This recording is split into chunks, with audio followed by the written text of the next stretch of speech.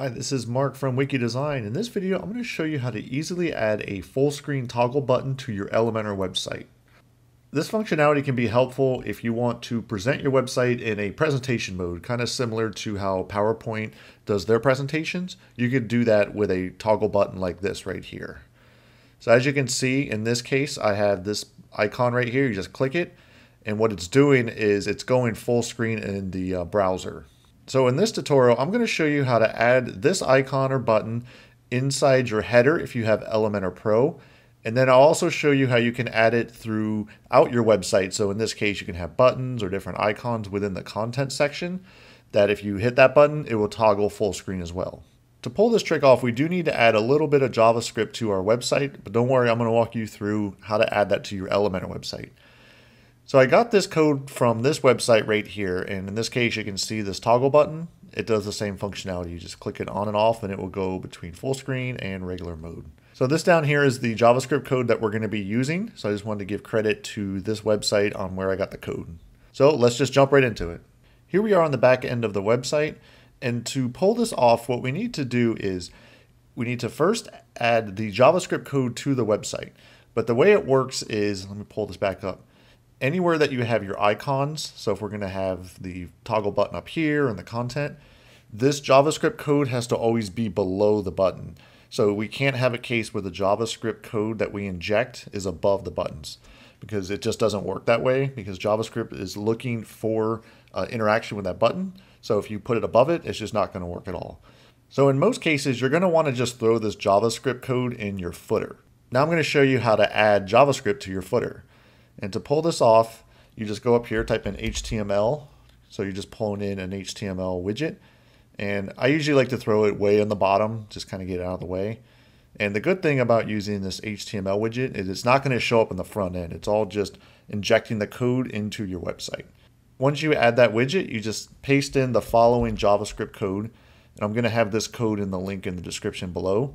The way this code works is the JavaScript is right here where it says listening. It's looking for when the user clicks on this ID, it will do something. In this case, it's going to do all of this right here, which is just go into full screen mode. So what we need to do is just copy this ID right here. Or if you want to call this something different, you can just call it full screen button, whatever it may be. But in this case, we're just going to call it a button full screen. So just hit update, and that's it. That's the hard part. Adding the JavaScript is the hardest part of this whole tutorial. So once you did this, everything else is going to be really easy. Now we're going to go into the header, and I'm going to show you how to add an icon and target that ID so the JavaScript knows when you click it, it's going to go full screen. So in this case, this is using Elementor Pro. We have our header right here, so we just have the logo, the menu system. I'm just going to add the icon right here to the right. I'm just going to go in here, type in icon, and you can see right here they have a widget for this. You can just click and drag that in. And we could do it a couple different ways. We could just go in here, and I had it called expand, I believe it was called, right here. So this is using the Font Awesome icon library, so you can just insert that. You can scale it down a little bit so it fits your menu system a little bit better, something like that.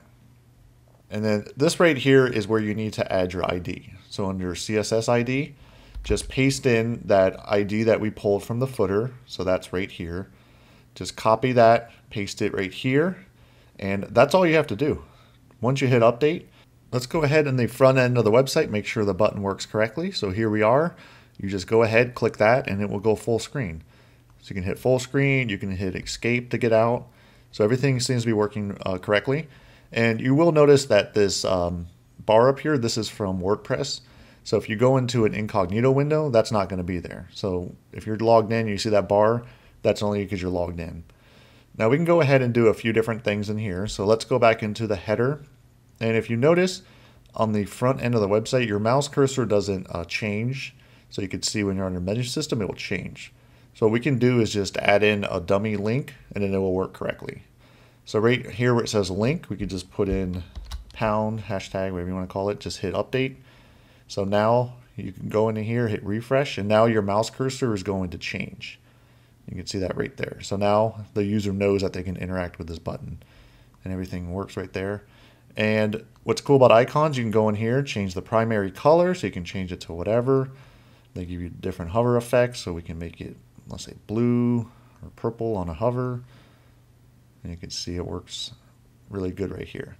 One thing I do recommend is if you don't need to load up the Font Awesome library, you could go ahead and just download these icons for free.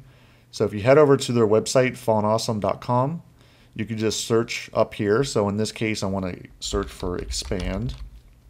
And you can see right here, this is the icon that's inside the Font Awesome library. So instead of loading up that whole library and loading your website, you could just go ahead to this website, click this button right here, download SVG. And what that's going to do is download it, and you can just load that up instead.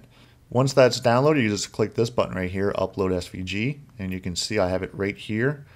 Insert to media, and there you go. So that's going to help a little bit with your performance because the user doesn't have to download the whole library and load it in your website. So this is just going to download this small little SVG and present it the same exact way. So let's go to the front end, do some more testing.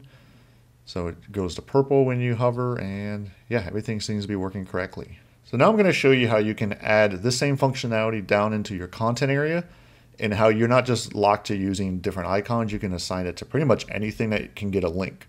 So here we are on the back end of the website, and I'm going to show you how you can target something like this button to do the same functionality. I did remove it from the header right here because if you have two full screen buttons on the same page, you need to retarget that ID. So I'm going to show you that in the next section. So let's just go ahead and say we want to add that same functionality to this button right here. So instead of, let's say, get started, let's just say go full screen. So if you need to add this, you could just add this to any button. And like I said, anything that has a link, you can add this to it really easy. So same thing, you just go to your button, your advanced settings, paste in that ID right there, the button full screen. Again, that's from this section right here. Just go ahead, hit update. And here we are on the front end of the website. Let's make sure when we click this, it will go full screen. So yeah, there you go. You can see when you click that, it goes full screen and the user can hit escape and it goes away. Now let's try a totally different widget. So in this case, let's say we want to have this clickable. So it would say like go full screen or something. So I'm going to quickly show you how you can add that ID and it works the same way. First thing we need to do is remove this ID right here. Like I said, in the next section, I'm going to show you how you can have multiple full screen buttons on the same page. But as of right now, you need to remove that, and let's just add it right here. So this is a regular heading, and I just changed the link to this hash right here, so it just will go somewhere. And same thing, you just add the CSS ID right here, hit update. Now I'm going to go to the front end of the website, hit refresh, and so now this text should open up the full screen. Yep, so that works out perfect. Now I'm going to show you how you can add multiple full screen toggle buttons to your website. So as of right now, I brought this back into the header. So this one works fine, and I have the same ID right here.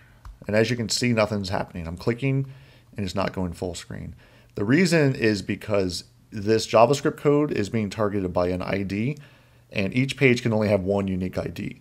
So all we need to do is just make a small edit into that JavaScript code that we added in the first step and add a different ID. So I'm going to show you how to do that right now. So if we head back into our JavaScript code right here, all we need to do to pull this off is this chunk right here. We just need to duplicate that. So I'm just going to go ahead and copy that, paste it. And instead of using the same ID right here, we can use a different ID. So let's just keep it really simple and just call it button full screen 2. That's it. That's all you have to do. So if we go into this button right here, all we need to do is just target this to be full screen 2. And that's it. Just hit update. So anything that we add as the second ID, you just need to target it right here in the same way. So let's go ahead, hit refresh, and let's make sure this is all working. So that one works correctly. And now when I click this, it should work. Yep, works out perfectly. And you can see that you can actually toggle on and off using the different buttons. So this could be a really good functionality if you have, let's say, like some sort of interactive slider, or you really need to have the user go into full screen mode to get the best experience. This simple trick is going to do that for you. And that's it for this video. Make sure that you give it a like, subscribe to this YouTube channel, and hit that bell to receive notifications when I release new tutorials like this. Again, this is Mark from Wiki Design.